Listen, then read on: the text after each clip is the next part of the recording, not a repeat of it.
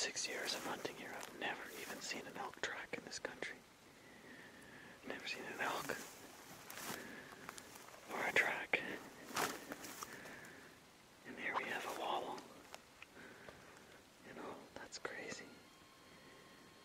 Elk is on a general tag here, 3-point.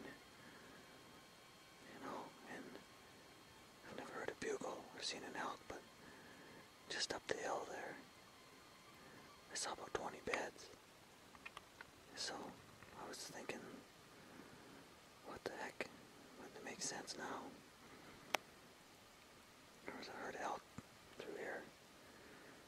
And it's interesting that I've never even seen one in this area in all the time I've hunted here. It's crazy. There's a good track here somewhere. Where is it? Right here. Right there. Look at that track. That's an elk. Awesome. Yup, it is. So there was a bull here making his wallow. So that's pretty cool. It's still on bow right now though, so I have an elk tag, but if I see an elk here, it's not open till November.